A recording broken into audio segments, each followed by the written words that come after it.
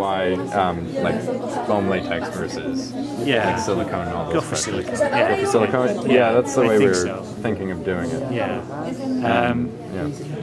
And if you get any technical difficulties with gluing it or painting it, then do feel free to get in touch, and we will try and help, because it's not an easy material to work with. It's it's awkward to glue and it's awkward to paint, but it's got many benefits as well. So so long as you're prepared to be patient and keep working at it, it's probably the way to go. And but good luck, because you don't have long to go if you've got to get your finished puppet done by.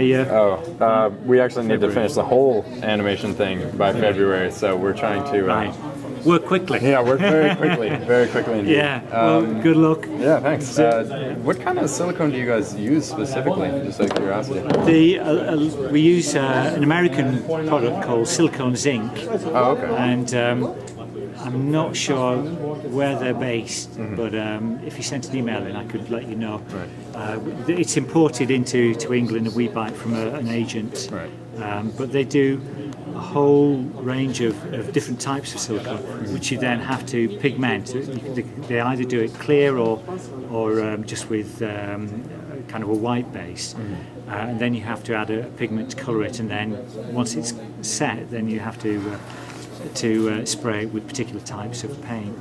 So like I say, there's quite an art to using it, but I guess if you're quick, you'll be okay.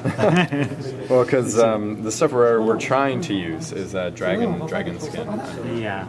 Well, we don't. To be honest, we don't use a lot of dragon skin. We've tried it in the past, and some people swear by it. But well, just because it's a 1-to-1, and we don't have too many mixing. We've never really got to grips with it. We've tried it, and people have said, "Oh, you've got to use dragon skin; it's the best thing." But we've remained loyal to this particular company in America, and it's a fantastic material that they sell. Right. The only problem is that I think they sell it in quite large quantities. I'm not sure what the minimum quantity is. Yeah. We buy it by 5-gallon drums. That's stuff. That's also the thing. Our budget isn't exactly. No. Mackinnon Saunders budget here. But Dow Corning used to do. We used to use a lot of Dow Corning silicones, and you used to be able to buy those in kind of small pots. I think quart pots. I'm not sure anyway. Right. And that stuff was brilliant. But there were a while ago there were issues with Dow Corning rubber, and we never kind of went back. But I believe that's all a thing of the past, and their stuff is as good as ever. But like I say, we just tend to use this silicone zinc stuff. Yeah. Well, good luck with that, and thank you. It's be interesting to see the finished result. Yeah, we'll send it to you. Yeah.